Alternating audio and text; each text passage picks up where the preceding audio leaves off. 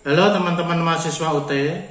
Pada video kali ini saya ingin membagikan informasi yang sangat penting untuk teman-teman ketahui, yaitu informasi atau info yang terkait dengan ujian akhir semester atau UAS UT semester 2023 Ganjil. Nah, berikut ini adalah informasi yang harus teman-teman perhatikan dengan baik. Teman-teman kalian yang belum subscribe channel YouTube saya sarankan segera subscribe ya, agar nantinya kalian tidak ketinggalan setiap informasi yang saya bagikan kepada teman-teman. Dan teman-teman yang ingin mendukung saya lebih lagi, teman-teman juga bisa klik super thanks atau terima kasih yang ada di bawah video. Silakan teman-teman, semoga bisa membantu untuk pengembangan channel YouTube saya ini. Nah teman-teman, berikut ini adalah informasinya.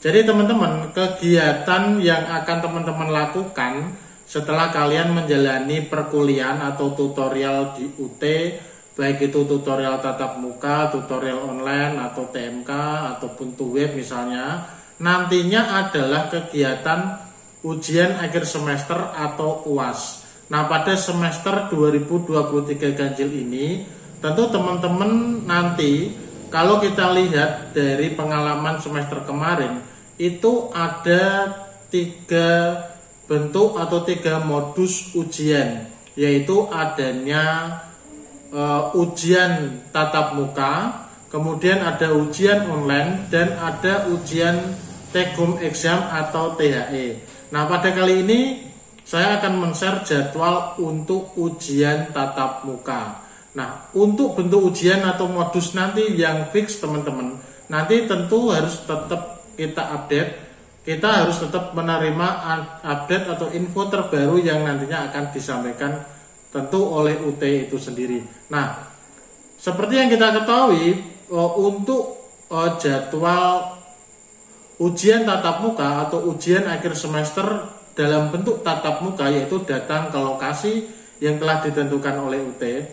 Kalau kita lihat dalam kalender Akademik UT semester 2023-2024 Ganjil atau 2023 Ganjil, maka untuk ujian akhir semester atau UAS tatap muka itu dilaksanakan pada tanggal 16 dan 17 Desember 2023, dan itu adalah hari Sabtu untuk tanggal 16 dan hari Minggu untuk tanggal 17 Desember 2023. Dengan demikian teman-teman, ketika kalian mengetahui jadwal ujian akhir semester tatap muka ini, saya tahu bahwa teman-teman ini berasal dari berbagai bidang pekerjaan yang kalian geluti sehari-harinya. Nah, oleh karena itu, karena teman-teman sudah tahu jadwal untuk ujian akhir semester tatap muka, paling tidak teman-teman bisa mengatur kegiatan ataupun jadwal bekerja, jadwal kuliah, jadwal ujian, dan sebagainya supaya nantinya tidak bertabrakan atau berbarengan. Nah, mungkin teman-teman itu perlu izin ke atasan atau apapun itu, dapat teman-teman kondisikan mulai dari sekarang.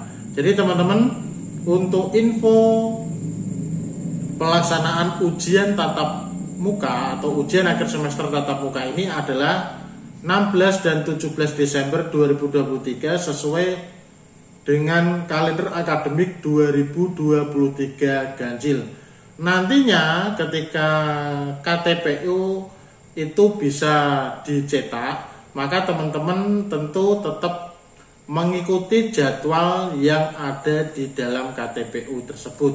Nah, untuk jadwal ujian tatap muka yang ada saat ini di Kaldik 2023 Ganjil untuk program sarjana dan diploma, ujian tatap muka adalah 16 dan 17 Desember 2023. Demikian teman-teman info yang bisa saya share kepada teman-teman, saya bagikan teman-teman. Silakan dibagikan kepada teman-teman yang lain ya, agar konten ini juga bermanfaat untuk teman-teman yang lain juga.